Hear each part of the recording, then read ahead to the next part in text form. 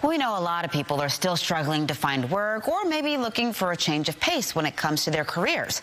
Well, this morning I hosted our Who's Hiring job fair with Workforce Solutions on the ABC 13 live stream. Alvin Community College's Dean of Professional, Technical, and Human Performance talked about JET grants.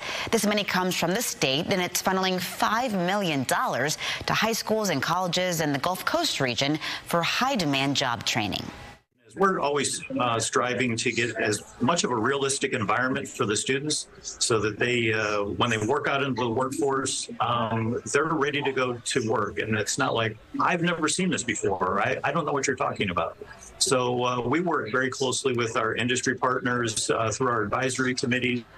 And we ask them, you know, these are what we're trying to teach the student, and then they give us feedback on, well, we also need them to know these skill sets as well. These grants help pay for 4,000 people to get training at 10 local schools, including ACC. If you're interested in this training or looking for a career, we've got more information for you on abc13.com.